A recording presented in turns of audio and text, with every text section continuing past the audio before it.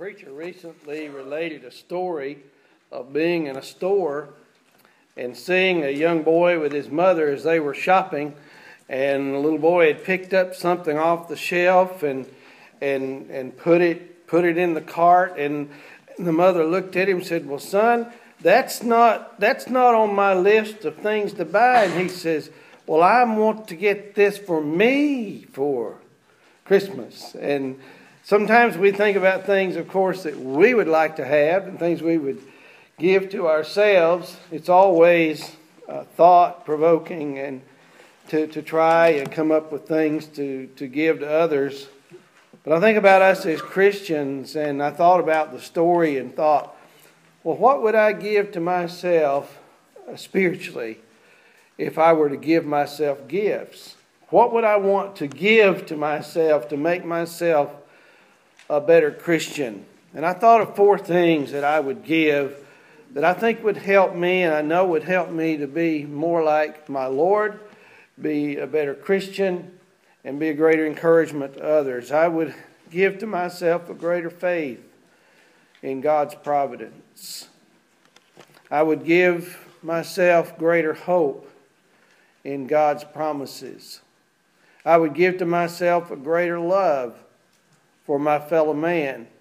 I would give to myself a greater love for my God Himself. Thinking about the first one, we live from day to day and we think about the things that we need, the things in our lives that make things go and keep our food on the table and keep the bills paid and take care of the medical expenses, and we think about our needs. When Paul wrote to the Christians in Philippi, he told them in chapter 4 and verse 19 that my God will supply your every need.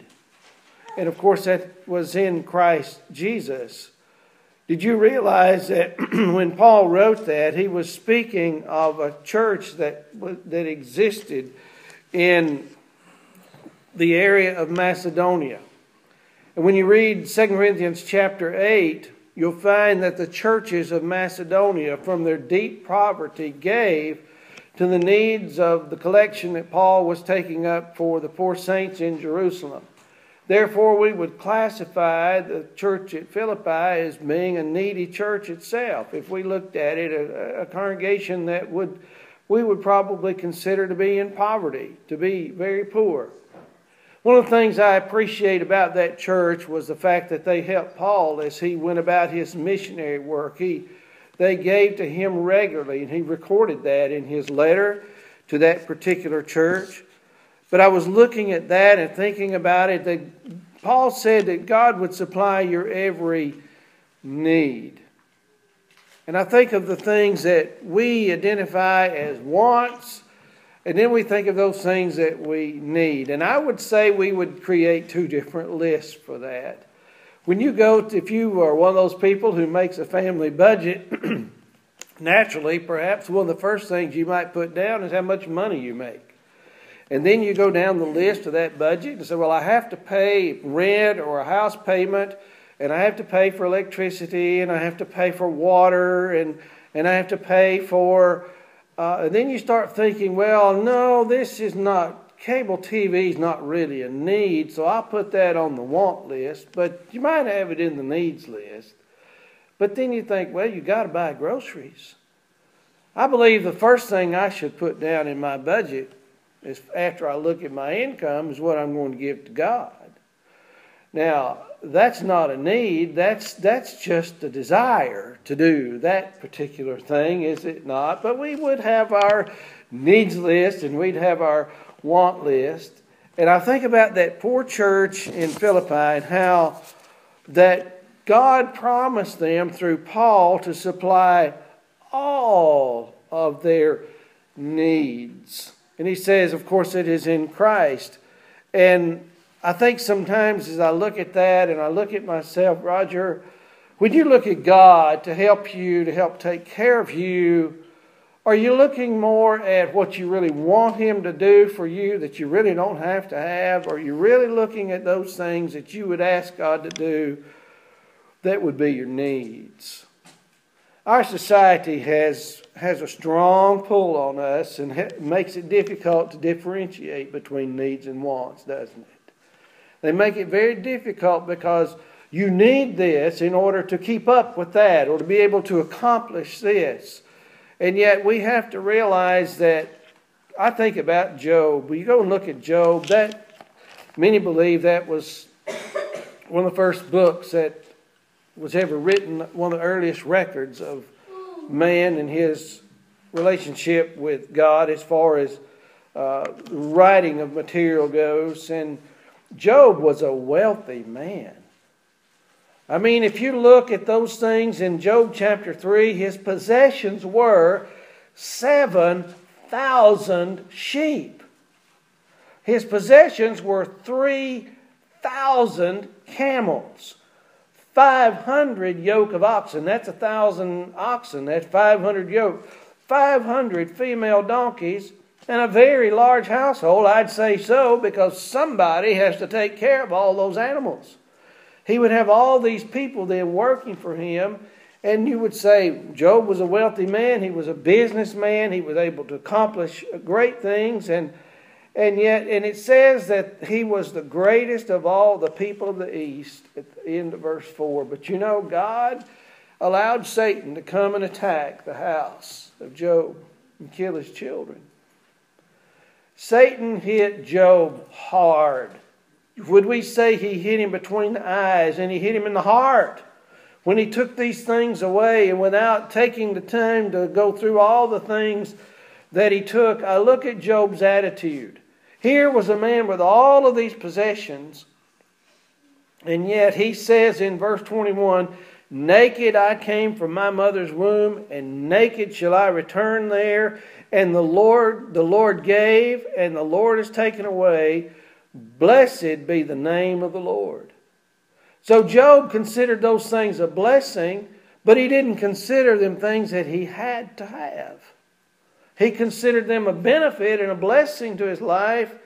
And even when all these things were taken away, in verse 22, the scripture says, in all this Job did not sin nor charge God with wrong. If I could give a gift to myself, I would give to myself a greater appreciation for what God has given me, for the things that He has made available to me. And there Job sits with virtually nothing left, and it's all been, of course that's not all, but still, then he's stricken with sickness. What was his wife's disposition? You ought to curse God and die. So he had enemies from all sides, but even so, Job still maintained his faith in God. He appreciated the providence of his God. Consider David's words in Psalm 37 and verse 25. David said, I've been young, and now I'm old, and yet I have not seen the righteous forsaken, nor his descendants begging bread. Again, Psalm 37 and verse 25. The righteous seem to be satisfied with those things that God has given.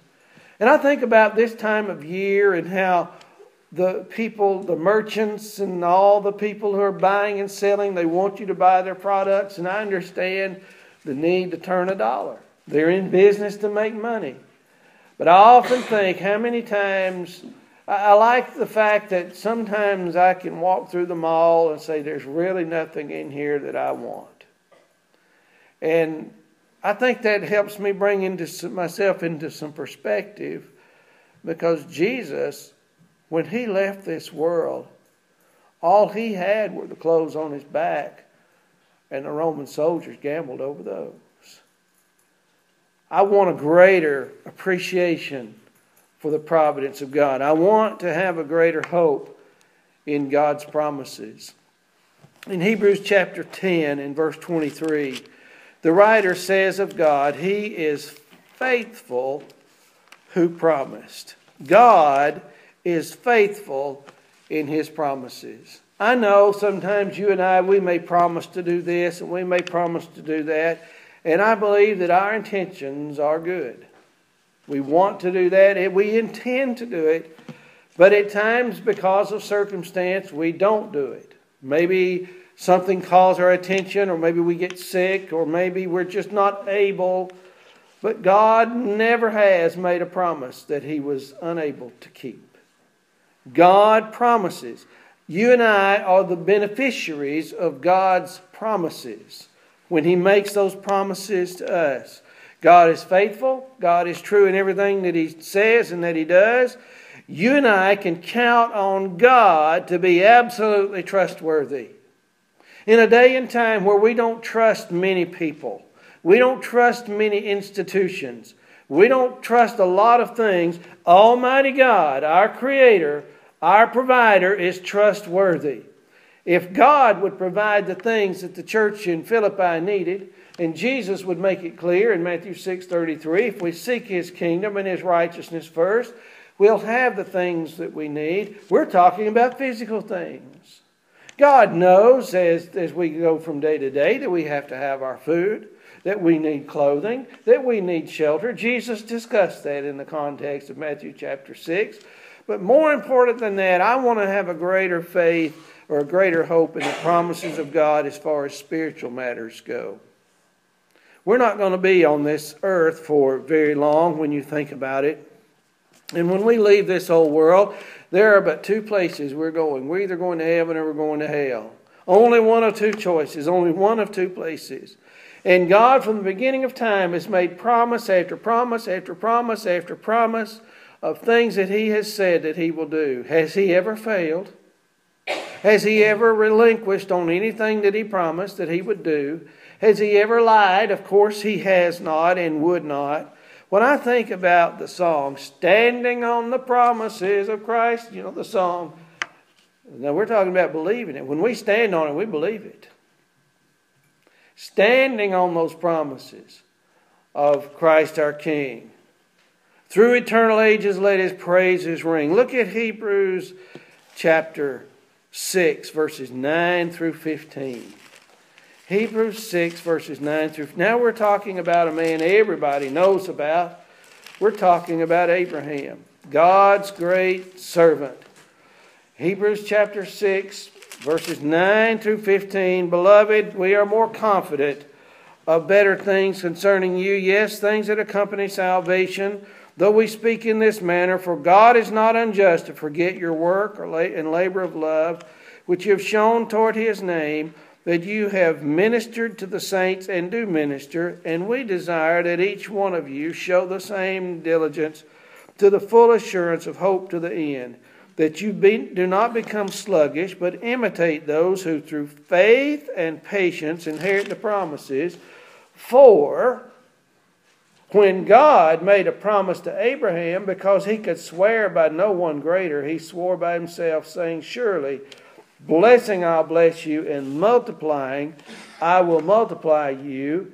And so after He had patiently endured, He obtained the promise. Now we're talking about God's promise to Abraham. Paul helps us with this and makes it a little more clear in Romans 4, verses 19 and following. Using a similar, very similar discussion, but with more detail. And not being weak in faith. Here we're talking about Abraham. Not being weak in faith. Again, this is Romans 4, 19 and following. He did not consider his own body already dead since he was about 100 years old, and the deadness of Sarah's womb. But he did not waver at the promise of God through unbelief, but was strengthened in faith, giving glory to God, and being fully convinced that what He had promised, He was also able to perform. Therefore, it was accounted to him for righteousness. Here's a man who's 100 years of age. God has promised a son to a 100-year-old man. God has promised a son to a woman who Scripture says, and more or less, that Sarah's womb was dead. In other words, she was not able to become pregnant, to be able to have a child. And here's a man who's 100 years old who, normally speaking, he's not able to bring children into the world. But God said He'd give it to him. He said, I'll give you that son. He promised. And what I appreciate so much about Abraham, it's one thing to say I believe it, but Paul said that he didn't even waver at the promise. Now, brethren, that's faith. And that's an expectation. Genuine expectation is Bible hope. Hope is not something that's a maybe or maybe not in Scripture. Bible hope is expectation that it's going to happen. He didn't even waver at the promise, but was strengthened in faith, giving glory to God, being fully convinced that what he had promised, he was also able to perform. There are a couple of things that we should see with that particular reference. Number one, look how old Abraham is. Number two, look at his wife, unable to bear children. I'm going to give you a son. Most of us would say, we might even do what Sarah did, we might laugh. But Abraham didn't. He didn't even waver at the promise. And he believed not only that, but God was able to do what he said he could do. Sometimes we think, well, how is God going to do that?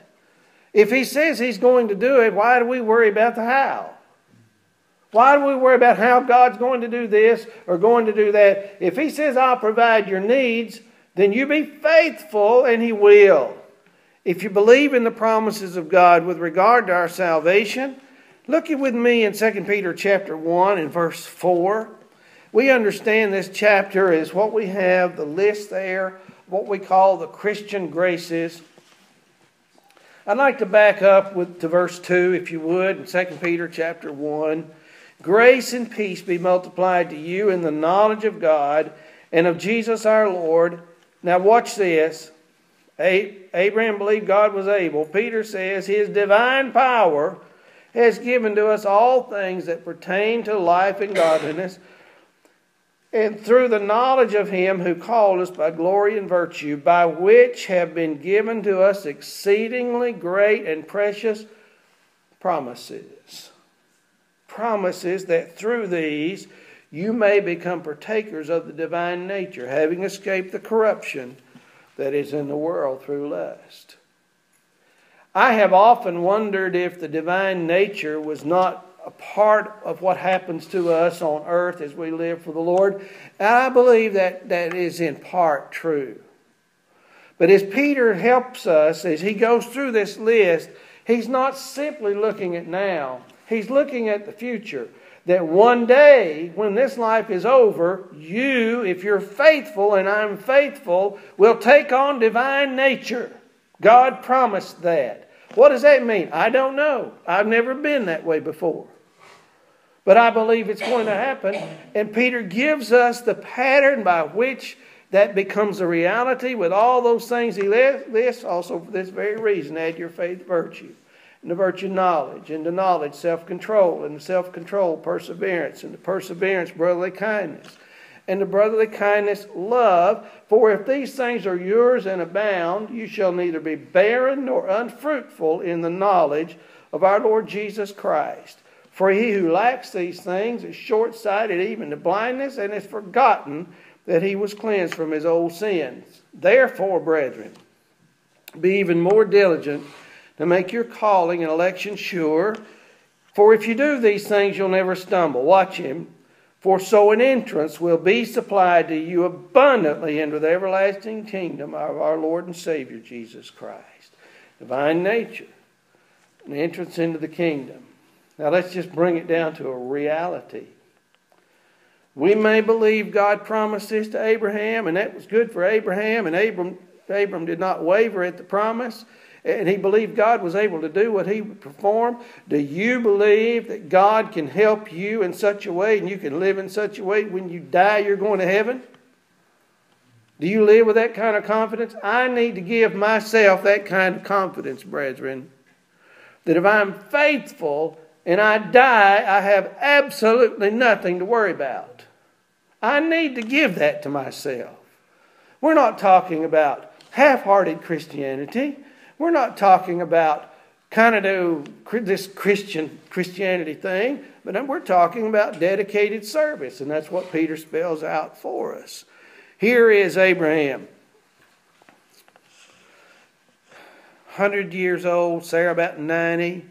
The promises of God do not depend necessarily. His promises don't depend on our abilities.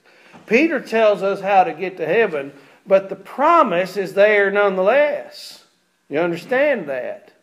You're not earning your way to heaven. You're living in such a way that heaven's going to be the home for people who love God and want to live in a body, in an existence that takes on divine nature. How can you live in a nature that's not divine and expect to have divine nature in eternity? Peter says, no. You add to your faith virtue, knowledge, self-control, perseverance, brotherly kindness, love, and all those things, and then naturally heaven will indeed be your home. But really and truly, let me ask you, what did you do to bring about the cross?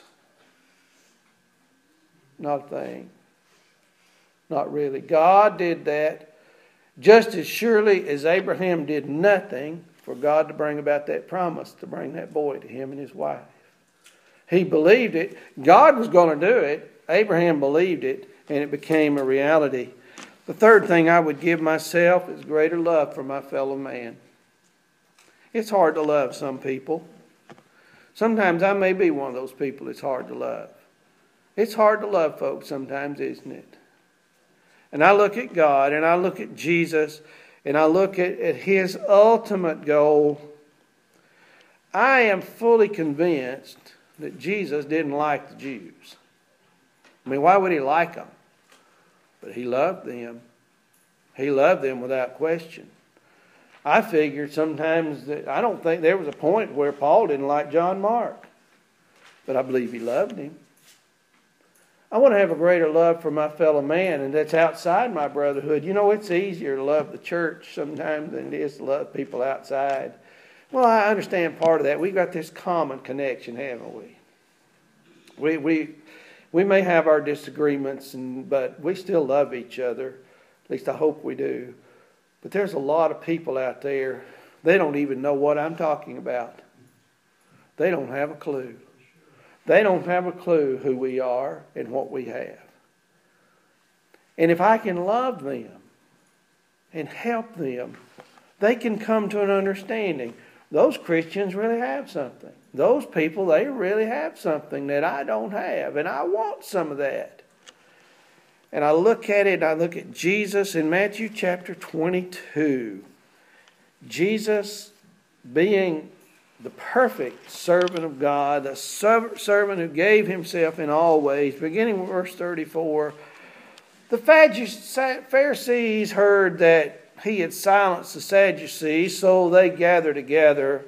Then one of them, a lawyer, asked him a question, testing him, saying, "Teacher, what is the great commandment in the law?" Jesus said to him, "You shall love the Lord your God with all your heart, with all your soul, with all your mind." This is the first and great commandment. And the second is like it. You shall love your neighbor as yourself. On these two commandments hang all the law and the prophets. There are two basic things that will help us, to help me, to give the gift of myself, to love all people. Number one, I have to love God with my whole being. If I'm going to love God with my whole being, I need to understand Him. But then I love my neighbor as myself. This little boy that was putting the gift in the mother's shopping cart, we can understand a little boy doing that. But we can understand giving to ourselves, can't we? I mean, let's face it. Let's just be honest. I will buy something for myself before I buy it for you. Now, let's just be honest about it. We just do that, don't we? And I have to stop and think about that. If my wife needs this, if my son needs this, if my brother needs this, why should I not buy for him or her as well? Why should I only give to what makes me happy? Only to what satisfies my longings, my desires, to give and love my neighbor as myself? Now that's what gift I want to give to myself. Because by nature we're self-centered, aren't we? We are. We are self-focused. Is God self-focused? Other than He's worthy of worship. Other than that, God is a giver. He's been a giver since the dawn of time, and He will be giving until Jesus comes again. And then when He comes again, He's going to give us everything He's got. Think about it. So you love your neighbor as yourself. This is based on Deuteronomy 6:5, Leviticus 19:18. Today, at a time when mankind seems to have lost hope in itself, that's what's wrong with our world. The world doesn't trust each other. They have no confidence in each other. And sometimes they have no reason to. They need people like you and like me who would do like Jesus and sit down and eat with the outcasts of society. They're where they are because of sin. We understand that. In Luke chapter 7, beginning with verse 18. The disciples of John reported to him concerning all the things that Jesus had done. John's in prison. He's been put in prison. And so John calls two of his disciples to him in verse 19, and he sent them to Jesus, saying, "Are you the coming one, or do we look for another?" When the men had come to him, they said, "John the Baptist has sent us to you, saying, 'Are you the coming one, or do we look for another?'" And that very hour he cured many of infirmities, afflictions, and evil spirits, and many blind he gave sight. Jesus answered and said to them, "You go and tell John the things you've seen and heard, that the blind see, the lame walk, the lepers are cleansed, the dead are raised, the poor have the gospel preached to them." Jesus cared about the downtrodden of society. He did. I know that the things that Jesus did, according to John 20, verses 30 and 31, were signs to point to Him as the Christ. But don't tell me Jesus did that with a cold heart. He didn't. Yes, they were signs to point that He was to Him as the Christ, but also to point to Him as a compassionate Lord who cared about people in their infirmities. And ultimately, the bottom line was the poor have the gospel preached to them. Sometimes we look at society and we want to talk to people who are like us. Let me tell you something. From God's perspective, we're all like us. With souls. Eternal souls. If I could give to myself a greater gift, it would be a greater concern for all mankind. Finally, I'd give to myself a greater love for God Himself.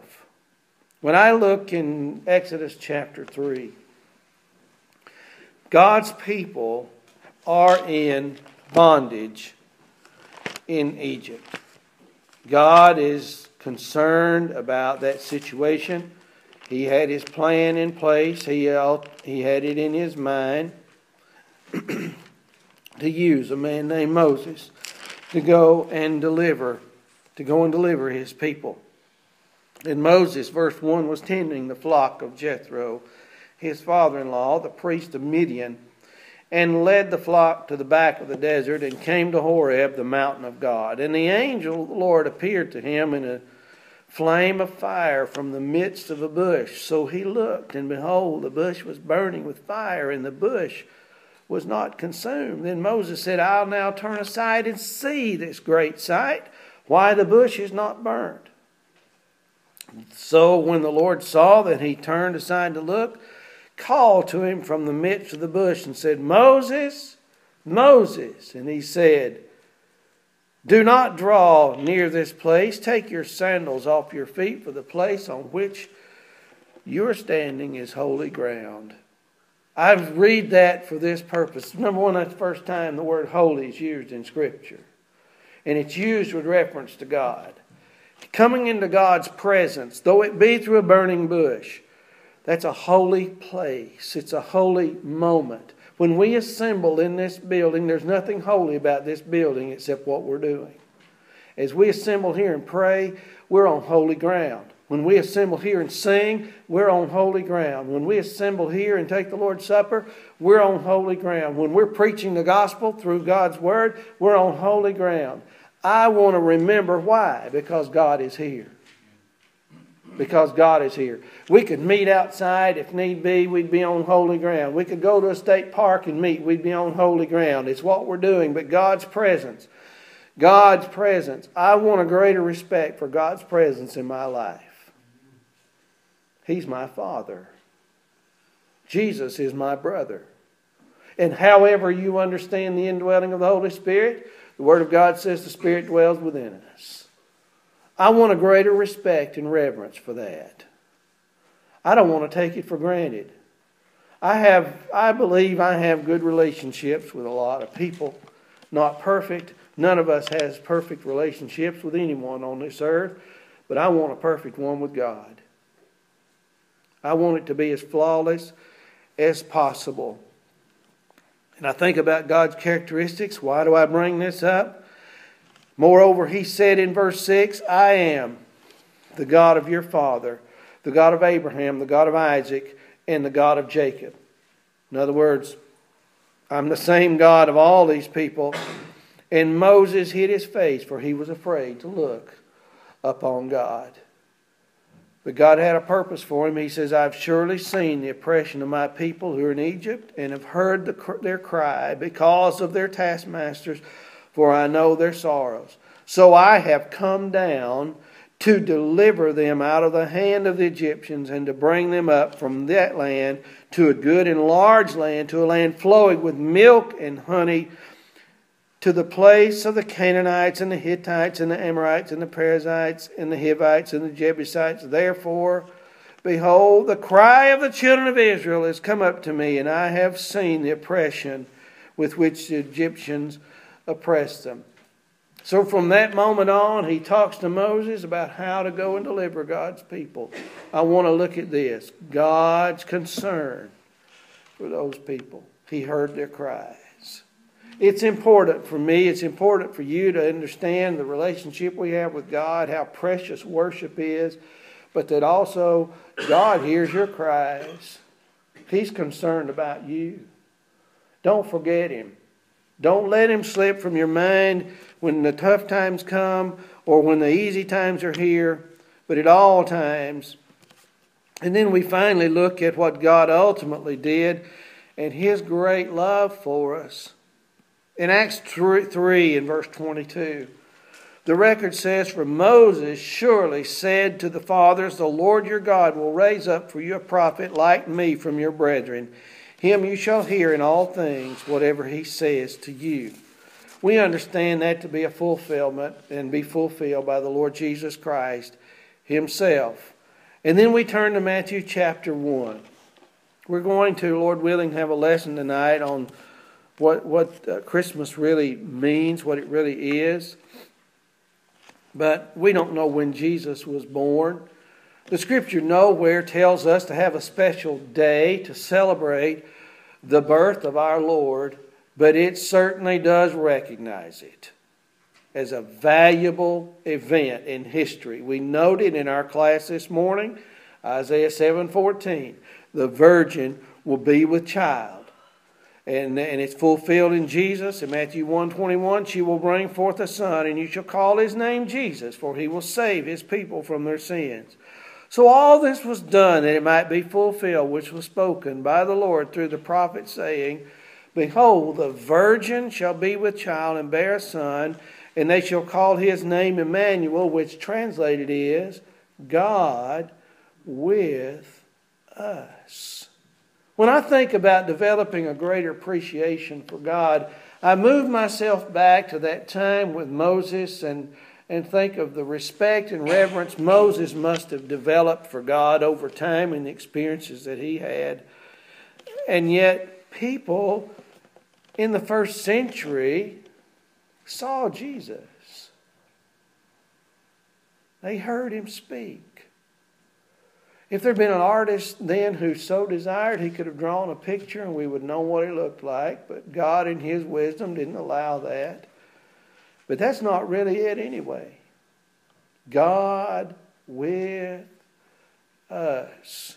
That gift of salvation is the most precious promise God has ever made.